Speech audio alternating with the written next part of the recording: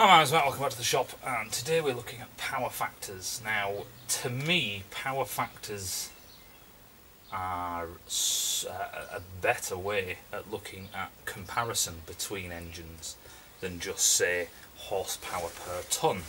Horsepower per tonne, which you see for a lot of cars and stuff like that, makes sense for cars because they're generally a tonne, maybe a bit less, maybe a bit more, but they float around the tonne level. With motorbikes, it's a bit different because we're well under a tonne, you know what I mean? There are hardly any machines out there that are actually half a tonne. So what I'm going to do is I'm going to talk about power factors, I'm going to talk about what they are, and then show you some examples of the difference between some machines ranging from little 350s or 125s and stuff like that, all the way up to thousands and blah blah blah. And then there's a thing about power factors that I want to talk about, which is quite important. Anyway, let's just get on with it and stop yapping on. What's a power factor? So you take, I don't know, that's just massive numbers, 200 horsepower, you then divide that by the weight. So if we say it's a 200 kilo bike, now power factors work, the numbers will be slightly different because of the conversions, but horsepower is an imperial measurement, and you know, kilograms are metric. So for this, it doesn't really matter, you can switch them around as long as you compare like for like. So if you measure a bike in horsepower and pounds, you have to make sure that every time that you compare that machine to another, that you do the same conversion in horsepower and pounds. The units really aren't that important as long as they're like for like I said. So what you do is you divide one by the other, and if you do this, it's 1 for 1. So you get a power factor of 1, just 10, that's it. It's a small number, and that's the beauty about power factors instead of using horsepower per tonne, is that they're really generally quite small numbers. Horsepower per tonne are, but then you have to start calculating. If you're doing horsepower per tonne, you'd have to start doing this, and it's, yeah, I just like nice single digit numbers, they're easier to compare to each other. Anyway, so if you have a machine that has a power factor of literally 1, then that is shit hot. That is a horsepower per kilogram. That's absolutely fantastic. So what I'm going to do now is I'm going to put on the board, I'm going to draw a little graph and just show you where some of the engines, some of the motorcycles, where they sit on that actual graph.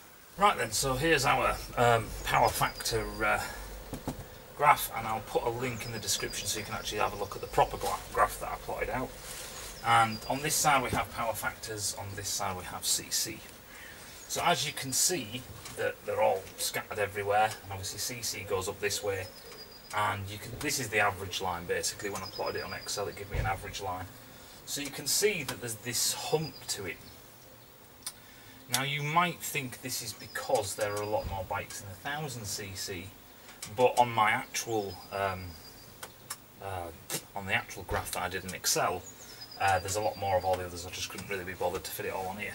But basically this is what you get, and as you can see there's this hump in the middle where the 1000cc guys sit, and they all have a power factor of about 0.8, and you've got CBR, CBR 1000, R1, GSXR, kind of all the superbikes. So the superbikes live up here, and obviously them going up here raises this curve. But it is quite interesting that these have such a high power factor compared to the other ones. Hayabusa and a ZX1400, they sit here, not as high as these do, and it's because the 1400 bikes, although they have more power than they do, they weigh a hell of a lot more than they do. You know, ZX14 weighs shitloads, and so they have a power factor of about 0.7. So one of the first things you're going to do, and like I say, is take your horsepower and then divide it by your weight. That'll give you your number. So you might be tapping away doing that now on your calculator on your phone or something like that. And as you can see that all these bikes lie, you know, on this graph where they do. But what's quite interesting is you've got a Bandit 650 here, and then you've got a Bandit 1200 here. And although the CC has increased, the power factor really hasn't increased really that much. I think there's a slight difference. I think it's like 0.2. of a 0.02 of a power factor. It's literally bugger all. And what we're going to talk about is why the 1000 cc's are here and why there's this hump. Yes, there's a hump because of the data, but why are these bikes getting such high power factors compared to Hayabusas and ZX 1400s and stuff? Still powerful bikes, more power than these, but why are they so low? Well, yes, because of the weight, but how come? What's going on? Why is this such a thing like this? So the reason why, one of the reasons why you might think is because, well, the R1s and all the rest of it, they have the World Superbike, they have the British Superbike, they have the MotoGP, they have they're in 1000cc classes, those sports, and the manufacturers spend a lot of time focusing on that, on that CC.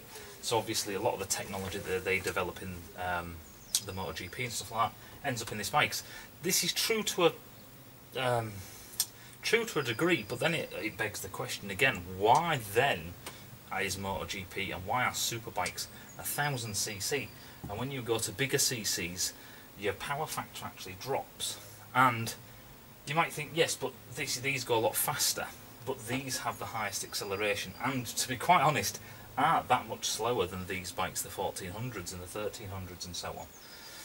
So, what is the difference? Well, the main reason is a human is a certain size. If you were the size of a cat, then a 100cc motorcycle would be absolutely crazy, or a 250. You'd never have to go up, this would be too heavy.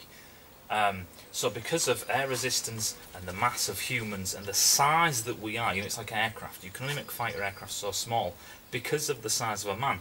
You've got to have a man, an ejector seat, he's got to have controls, that makes you so big, which makes the rest of the aircraft so big to propel something that size, that fast, and have that much manoeuvrability. The same thing applies to motorcycles. 1000cc, if you got any bigger than that, then you are just adding mass to produce more power. Now it's dragging its own mass. So the sweet spot, people say, well, 1000, it's a lovely number and all the rest of it. It sounds like it's a marketing gimmick. Well, most of these are 998 and 997 and stuff like that. The number really isn't that important.